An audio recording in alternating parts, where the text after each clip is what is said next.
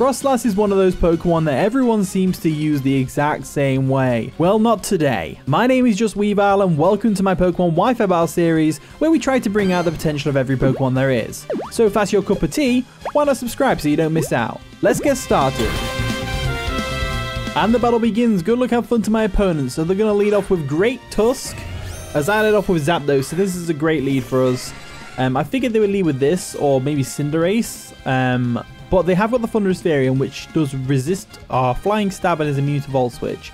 So it's obvious we're going to go for a Hurricane here, so let's just go for the Hurricane. May as well try and get the KO on the Great Tusk straight away, because that'd be awesome. They go for a Stealth Rocks, that's fine. They outspeed us, which tells me they've got some speed investment, because my Zapdos doesn't. So let's see what happens here with the Hurricane. Of course it misses, it has to miss.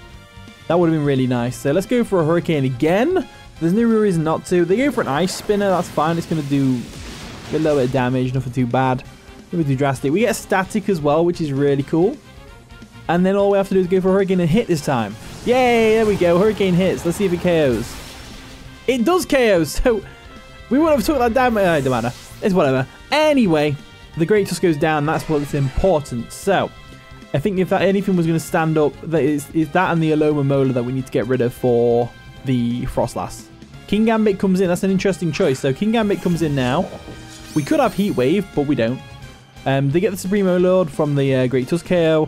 I think I will just Thunder Wave this thing just to kind of get that paralysis chance on there. I think that'll be beneficial to us because, I mean, this might be Lumberry as well. There's always a possibility. Which is not, but they go for a Swords Dance anyway. They're setting up to sweep right off the bat, which is fair enough. I'm going to roost off the damage real quick because they probably go for a Sucker Punch now. So they go for the Sucker Punch, which is fine. That's 1 PP gone. And they've got 7 left, potentially 7. Unless they haven't used a PP max, in which case they've got 4 left. Anyway, we go for a roost. We get that damage restored. So +2 Sucker Punch probably doesn't KO us. Let's go for a Volt Switch and just find out. We'll get some chip damage off on this King Gambit real quick. So we go for the Volt Switch like so. This time they haven't gone for a Sucker Punch, which is good to note. They've probably gone for a Kowtow Cleave.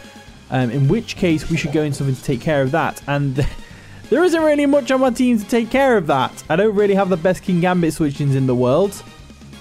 So it looks like I'm sacking something off. You don't look like you're going to be useful this game. Let's go into Chloritzer, because they could get fully paralyzed at the end of the day, and then we can scare them out. So Chloritzer comes in. Stealth Rocks do dig into us, which is unfortunate. They go for a Kowtow Cleave. They do not get paralyzed. Now he's going to take us out, unfortunately. So with Arm Cannons out of the way, the best thing we have to take care of is King Gambit right now. I want to save Froslass for that Cinderace, because I want to Terrafire in its face and then Poltergeist it to death. That's what I want to do. So I think in this case we'll go Registeel. Registeel can probably still get outsped by this thing.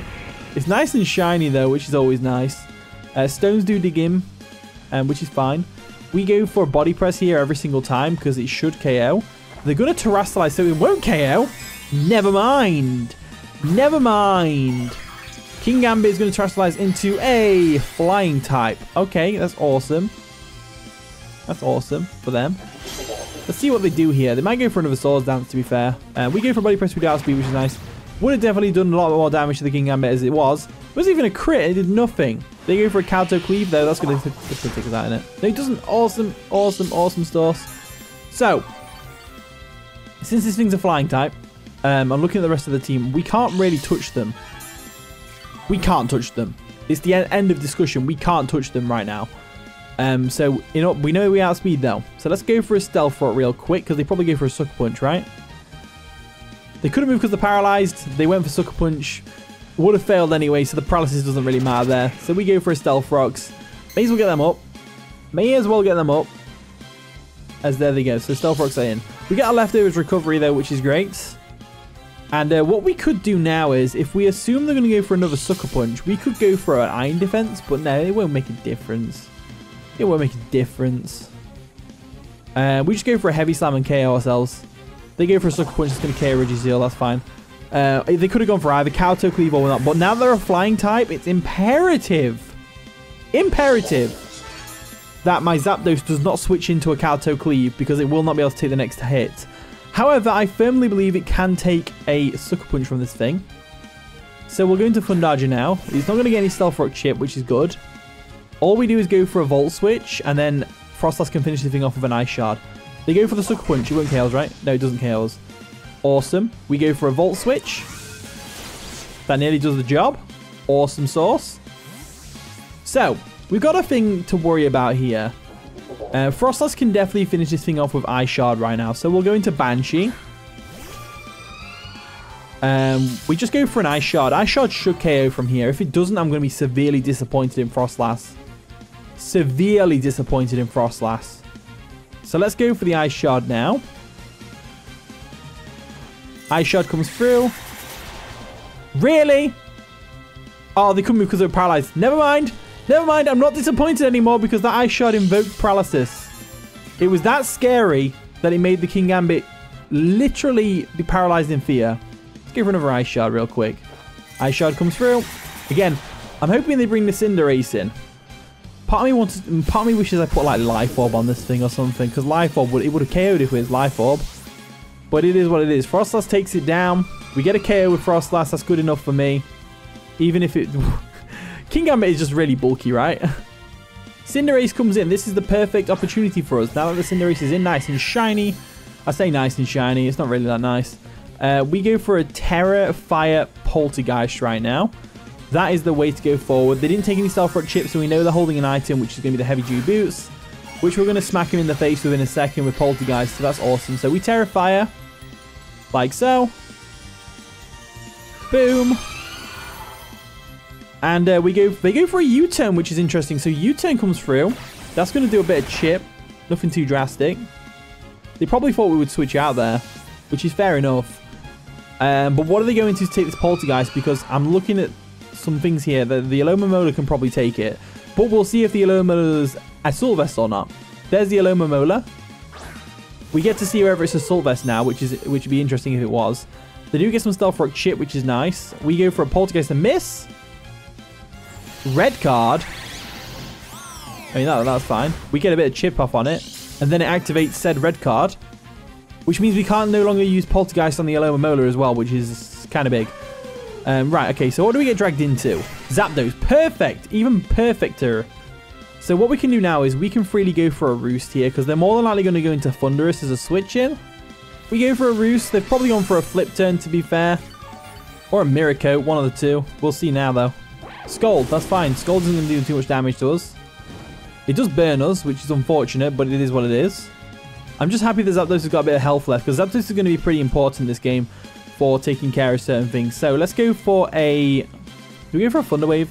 Let's go for a Thunder Wave real quick, just to paralyze this Aloma Molar. They withdraw the Aloma Molar this turn, expecting the electric move. They're going to go into Thunderous, I'm guessing? Yeah, Thunderous comes in. It's probably not even Heavy Duty Boots. Nice and shiny, though. We've got to love it. Yeah, they're not Heavy Duty Boots. Tells me they might be Scarfed, they might be Sashed. Thunder Wave's going to heal that health right back. Like so. And then our burn's going to take effect. So, now what do we do against this thing? It's going to go for an electric type attack. I say we go Cyclizar and we drop a Draco. I say we go Cyclizar and drop a Draco. That's pretty much my game plan right now. So, Motorola comes in. There we go. Stones do dig into us, which is unfortunate. They go for the Volt Switch. That's fine. It's going to do a lot of damage. Tells me there might be Specs. Tells me they may be Specs, because I didn't see Life Orb.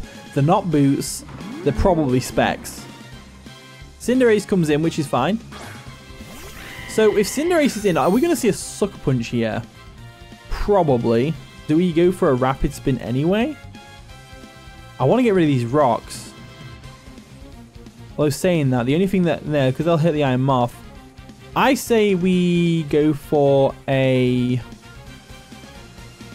We don't want to knock off, because then we can't hit it with Poltergeist.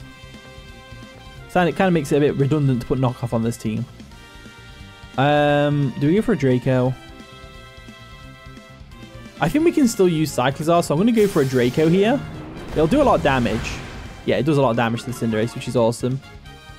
And then our Jetpack's going to activate, sending us right out. And we'll just go into Zapdos, because Zapdos is physically defensive, but it ain't doing anything to most of the team. So let's go to Zapdos now.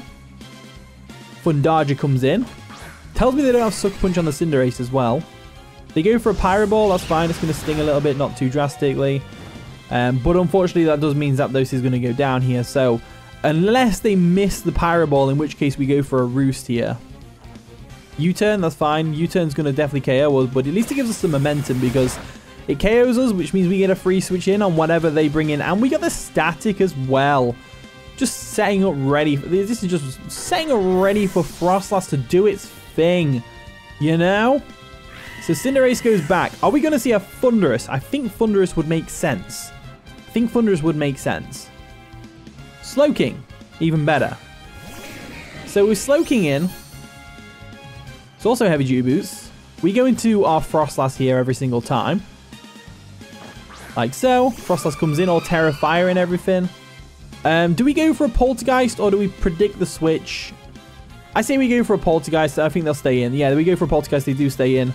Heavy duty boots, which is correct. Yep, I knew that.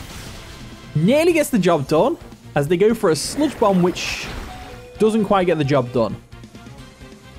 So now, if we assume they're going to switch out, we should go for a Triple Axle just to get some damage off on the Alomomola, right? We may as well. They do withdraw the Slowking. Are they going to go into the Alomomola? They do go into the Alomomola, which obviously Poltergeist wouldn't have affected, which is why I've gone for Triple Axle, because even though it's not much damage, it's still damage at the end of the day. So Triple Axle comes through once, twice, 3 times, and it's just a bit of chip, you know? It's a bit of chip. Froslass is doing all right here. Froslass is doing all right. So if we assume they're going to go for a Scald here to try and take us out, we should go into our Cyclizar. I think Cyclizar can handle this no problem. So we're going to Cyclizar. What we'll do is, because we want the Iron Moth to have as much health as possible, for if it's going to be the late game cleaner, which it might be, they go for a Wish. Interesting choice. So what are they going to go into? Probably, I would say Cinderace or Slowking. I'm going to go for a Rapid Spin anyway. Get rid of those rocks. And also raise our speed. But they have stayed in, which is interesting. And they go for an Acrobatics, which is a very interesting move to have on an Alomomola. So they have Scald, Acrobatics, Wish. And what else? Probably... Let's go for a Draco. They probably have Flip Turn on there as well. So Draco Meteor comes through. Does half, which is great. Good damage. And they go for another Acrobatics, which takes out Cyclizar. But Cyclizar got rid of the rocks, did half health to the Alomomola. Looking pretty good right now. Looking pretty good. So, Froslass looks great if we can get rid of this thing. So let's go into Iron Moth now. And the great thing about the Iron Moth strategy here is that they haven't got a lot that can switch in, because we're going to get a booster in speed. We outspeed everything on their team now. And we go for a Fiery Dance here every single time, right? Yeah, Fiery Dance comes through. We just need to get the Alomomola and we're golden. So we go for the Fiery Dance. Get a special attack boost? No, we don't get a special attack boost. Scald comes through. That's fine. But now that we know that they're going to stay in here, we should go for an Energy Ball. So Energy Ball comes through. Takes out the Alomomola. And I don't mind anything taking me out. So I'm just hoping and praying that Cinderace doesn't have Sucker Punch like I think it doesn't. So Slowking comes in. That's fine. Slowking, you can come in. Again, this is all going to come down to Froslass, I think. I think it all comes down to Froslass. Let's go for a Fiery Dance just to get some damage off on this thing. Frostmoth late game sweep? Maybe. We get a special attack boost. They go for an Eerie Spell. I haven't seen that move used. Ever. But it's pretty cool animation. I will say that. It's a really cool animation. So, what needs to happen now is we're going to bring Froslass in. Froslass needs to hit this next Poltergeist. Or do we go for a Terra Blast? No, because I don't think Terra Blast will KO. I'm really underestimating it. We have to hit the Poltergeist. We have to hit 3 Triple Axles against the Thundurus. And we have to also get the Cinderace is paralyzed, so we need to get fully paralyzed if it has Sucker Punch. Let's go for a Poltergeist. I like my odds. They withdraw the Slowking. And they go into Cinderace, which is interesting. So Cinderace comes in. Nice and shiny. We go for a Poltergeist. Do we miss? No, we don't miss. That's great. That's the second KO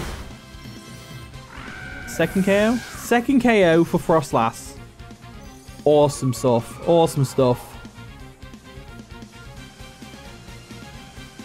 Slowking comes in now with more health than before. So, it all comes down to this, does it? It all comes down to this, does it? Whether or not we can KO with Poltergeist right here, right now. Let's see if we do it. We do! We do it! We KO with Poltergeist because Slowking can't do nothing to physical Froslass, which is absolutely insanely cool. Now Thunderous comes in, which we think is choice specs based on the damage it did to Cyclizar. Could be wrong. We need to hit all 3 triple axles here. So let's go for it. We should outspeed the Thunderous unless it's Scarfed. So triple axe comes through. They are not Scarfed. Once. Twice. 3 times a lady. And there goes Froslass came through for us. What can I say? Froslass came through for us. GG Monstrosity. That was a really fun one. That was a really nice long one as well. That's great. That's awesome stuff. Froslass put in work.